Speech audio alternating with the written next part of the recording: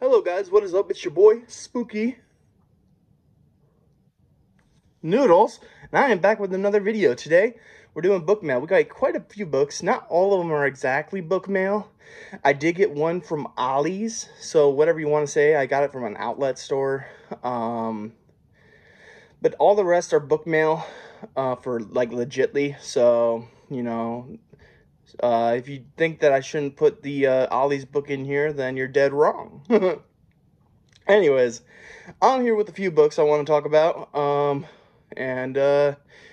Yeah. So first book we have here is Peter Benchley's Jaws.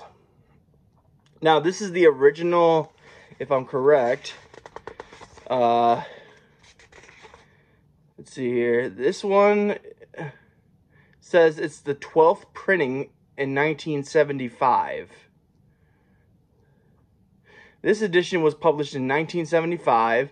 The original was published in 1974. But this is still an old copy. You know what I'm saying? It's a beautiful copy, too. But let me read you the back. I mean, you all know what Jaws is about, right? But let me read the back anyways. Oh, wait. This is just a blurb.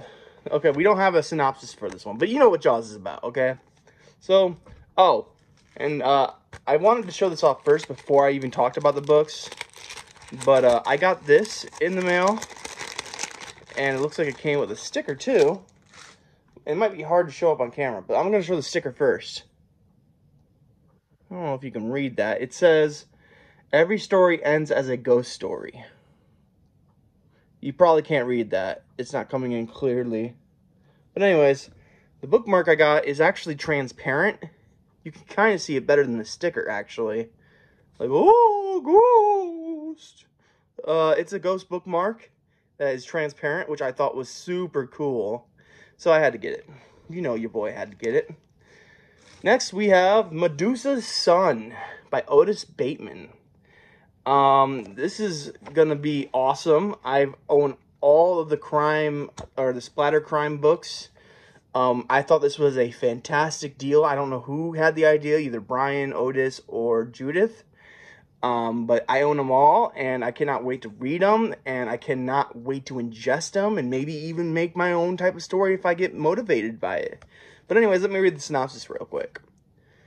Rob, Medusa's son, Sonnet, was on his way to becoming the next heavyweight boxing champ of the world in 1972. He possesses a stare so intimidating it freezes the blood of any opponent, much like the mythical creature he was named after. When he is injured at his job, his dreams are now nothing more than a distant memory. Rob decides to go through it with a bank robbery with his drug-addled childhood friend Chrissy. Chrissy turns it into a slaughterhouse and leaves Rob behind after he is wounded in the ensuing shootout. When Rob finds out he was double-crossed and his family was brutally murdered, he plans a depraved revenge for his one-time friend. Rob's out now, and whoever wronged him will pay in bloody bodily destruction. And that goes for anyone unlucky enough to who gets in his murderous, unhinged path. Splatter crime. I am super looking forward to this book. This one comes in at 153. Oh wait, that's the afterword. It comes in at 145 pages, so a very quick read. And I'm actually going to start these very soon. I might start with the Medusa's Son just because I love the way the story sounds by the synopsis. It sounds like the most interesting one to me. But the other two are by two of my favorite authors. So I might just... it's going to be a struggle deciding which one to go with. But that's Medusa's Son by Otis Bateman. Next we have Firebug by David Blair. Yeah. So someone reached out to me on Facebook, and they were like, "Hey, I asked. Actually, this is how it actually happened. I asked books of horror for books by authors who have low ratings, therefore like under 10 ratings on Amazon." And people came through with a lot of good options. One of the options was David Blair's Firebug. And he offered it as a coming-of-age horror story. And immediately I was locked in. I wanted to read this puppy because coming-of-age stories are just my jam. My jelly. So I had to pick it up. I own a coming-of-age collection, if you will. It's upstairs. It's got over like 50 books on my shelf of coming-of-age stories, so this just gets added to the pile. But let me read you what the back says, or the synopsis. Daniel Patrick has a history of setting things on fire. Among the residents of the small town of Ferdinand, his dangerous obsession has even earned him a nickname, Firebug. It isn't until a strange winter wind blows into Ferdinand that perhaps Daniel's impulse to set fires comes in handy, because in the back of that wind rides a mysterious and deadly creature that only Daniel can understand and stop. Firebug by David Blair. Alright, next is someone that you all know and love. He's one of the best horror authors ever to write horror, and that is the man himself, Richard Lehman. Look at that big lettering for Richard Lehman, and then the tail, Dreadful Tales up at the top.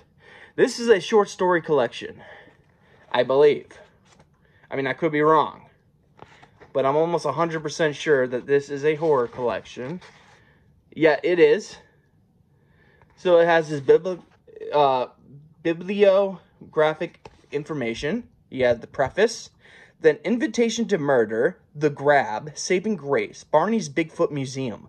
That sounds fucking awesome.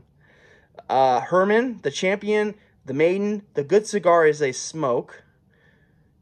A Good Cigar is a Smoke. I feel like I read that wrong. Not a Criminal. Oscar's Audition, Into the Pit, Spooked, The Good Deed, The Direct Approach, Good Vibrations, Phil the Vampire, Paying Joe Back, The Fur Coat, Blarney, Dracusian's Driver, Roadside Pickup, Wishbone, First Date, Stickman, Mop Up. Wow, that's a lot of short stories in this huge chunker of a book. Someone told me, I think someone told me about Oscar's Audition. Yeah, that's the story in here. Oscar's Audition, page 143. But Barney's Bigfoot Museum sounds like the most interesting. And it's only 18 pages long. So I might start with that one. Yes, I'm going to read these stories out of order. But I'm going to, I think I'm going to eat this up, over time. So I'm going to, every time I feel like I want to ingest a Richard Lehman story, I'm going to hop into this, read one story, then hop out, then read something else for a little bit, then come back to this, and then read another short story, then hop out, you know what I mean?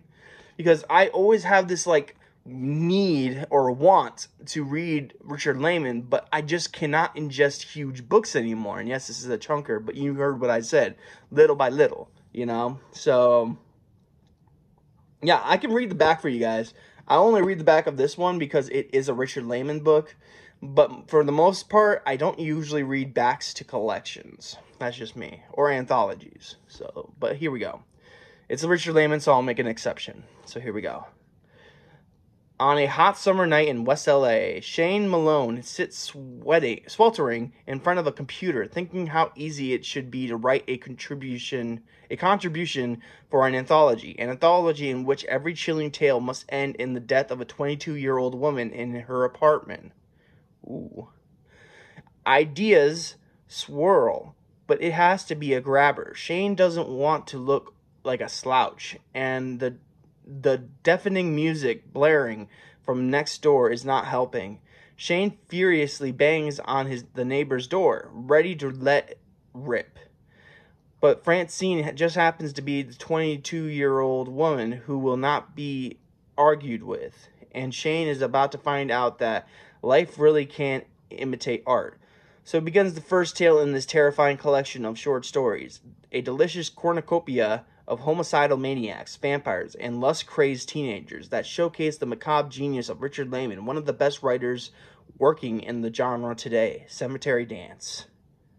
A brilliant writer, Sunday Express, Lehman offers the unexpected, well-rounded characters blown about in a narrative that moves like the wind. Publishers Weekly. Holy crap, guys. And let me say, there's not much of a cover here because his name and the title kind of take up a lot of room. But in that small little image, that looks like a Goosebumps book, don't it? The first Goosebumps book. What was it called? The Haunted Mansion or something like that? Or Haunted House? I don't remember what it was called, but that kind of looks like that. But anyways, I'm looking forward to reading these stories. The first one sounds amazing, just by that synopsis alone, you know what I mean? I was about to say, I don't really ever read prefaces, but the first line in this preface that I just glanced at, it says, "Me, I don't read prefaces, forwards, or introductions." I was just like, that's so me. So now I got to read the preface, you know what I mean? But that's Dreadful Tales by Richard Lehman. I will read a short story from this very soon. Not to you guys, I just, on my own. So yeah. I was told to read 2 short stories from this collection by Judith Sonnet, and I don't remember what one of them was, but I think Otis's, or what was it called? It was 143, Oscar's Audition. Yeah, I was told to read that one, so yeah. Next, we have Crimson by Gord Rollo. Now, I was going to get the... I think I might own the original paperback, but the author said this is his preferred edition. Not only because I think he gets paid for it, but this is a more updated, edited edition. And I think it even has a short story in this at the end. So, and if you... Oh, wow.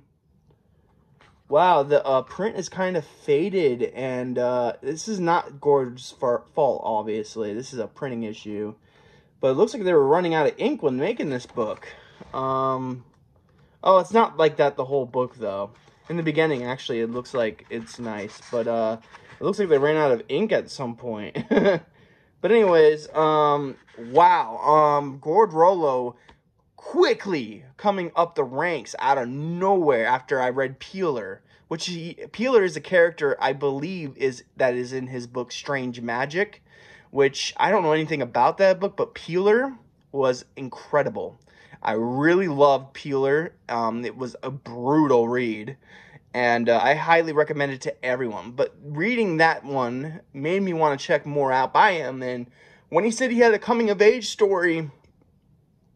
Well, Judith said he had a coming-of-age story. Immediately, I was like, I gotta get it. I love coming-of-age stories. I'm a sucker for them. So, I got Crimson. I'm gonna check my coming-of-age shelf and see if I have the other copy. And if I do, maybe I'll, not auction it off, but maybe I'll do a giveaway on my channel or something. But anyways, let me read the back for you guys. It's a long synopsis, so strap in. Crimson. It had been years since the horror struck, bringing murder and madness to the usual quiet farming community of Dunnville, Ontario.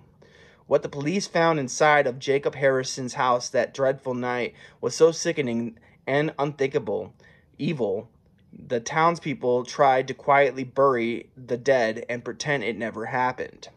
The good citizens firmly believed it had been a freak occurrence, and the horror was over after Jacob was found swinging from the noose in his upstairs bedroom. They were wrong. A monstrous evil still waits on the abandoned farm, biding its time at the bottom of an icy, stagnant well. Guided by a force they can't understand, 4 childhood friends soon find themselves excavating a pit in the field behind the foreboding house. Soon their shovels hit something solid and made of metal. Beneath the sheet of rusted metal hides a secret staircase leading down into darkness.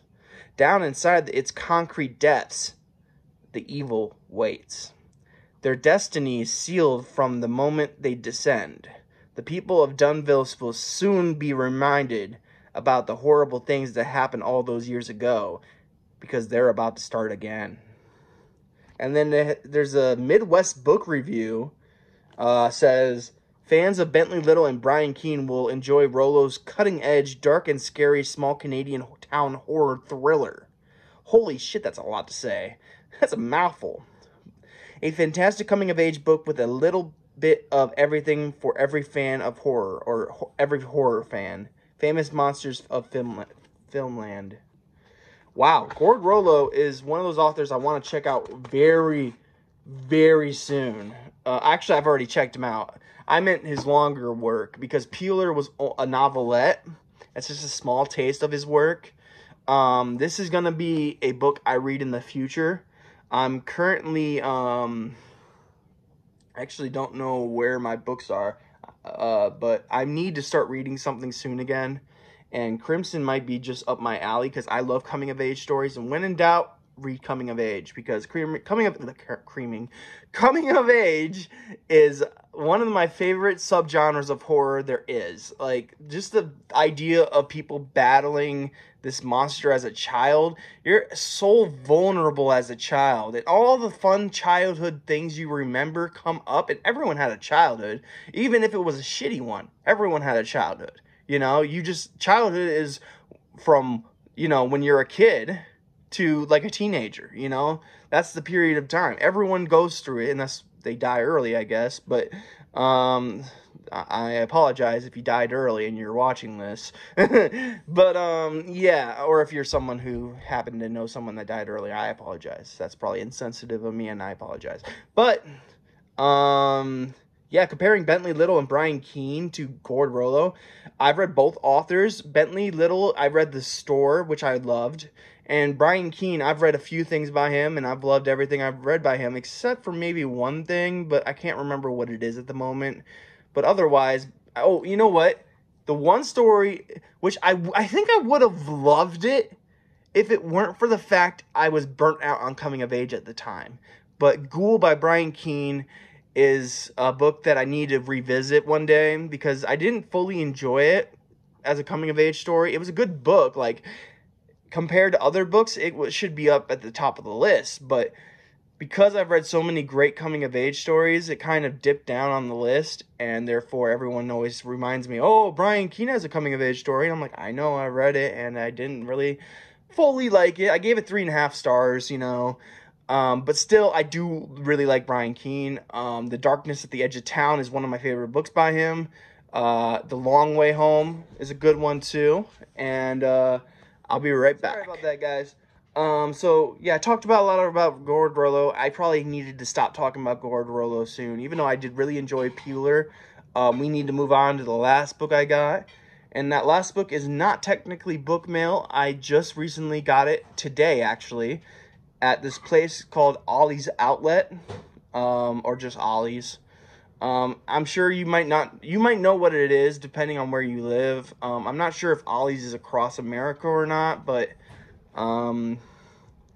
we have them here in Michigan. And yeah, the book I got was Later by Stephen King. This is actually the only book, I think, other than The Colorado Kid and Joyland, I own every Stephen King book there is. You know, my family made sure I owned every hardback and paperback that there ever was. So, yeah. But let me read what the back of it says, and then we can end the video. So here we go. Sometimes growing up means facing your demons. The son of a struggling single mother, Jamie Conklin just wants an ordinary childhood. But Jamie is no ordinary child. Born with an unnatural ability his mom urges him to keep secret, Jamie can see what no one else can see and learn what no one else can learn. But the cost of using this ability is higher than Jamie can imagine. As he discovers when a New York police detective draws him into the pursuit of a killer who has threatened to strike from beyond the grave. Later is Stephen King at his finest, a terrifying and touching story of innocence lost and the trials that test our sense of right and wrong. With echoes of King's classic novel It. Later is a powerful, haunting, unforgettable exploration of what it takes to stand up to evil in all the faces it wears. Wait a minute. So is this like a coming-of-age story? This is kind of confusing. But anyways, Later by Stephen King. That is it for me. So, out of all these books, which one am I most excited for? I don't know. It's not Stephen King's Later, to be honest with you, if I'm being honest with you. It's not because it's bad or anything. It's just, I think I want to read the other crime thrillers that he wrote before I read Later. So that's why I'm not really excited, because I know I'm not going to read it right away. Richard Lehman's Dreadful Tales is very exciting to own, especially in this great condition. Firebug was a really good coming of age. I can't wait to read it. Medusa's Son, very good book. And of course, Jaws. You can't forget Jaws. And then Crimson by Gord Rollo. If I'm being honest here, which one I'm looking forward to the most, it's between Richard Lehman's Dreadful Tales and Crimson by Gord Rollo. But honestly, they all sound amazing, you know. But I'm only excited for those two books because the one book is by Gord Rollo, who I just recently read and I adored. And then the other one is Richard Lehman. And I've been wanting to read Richard Lehman, but I cannot read one of his big books at the moment. Sorry, I got like spit. But anyways, I can't ingest a huge chunker of a book at the moment. So, but I'm dying to read some Richard Lehman. So that's why the short stories is a book that I'm excited to have. Because, or Dreadful Tales is something I'm excited to have. But anyways, I'm going to end the video here. I hope you guys are having a great day. I hope you have a spooky night. And I'll catch you in the next video. Peace out, guys.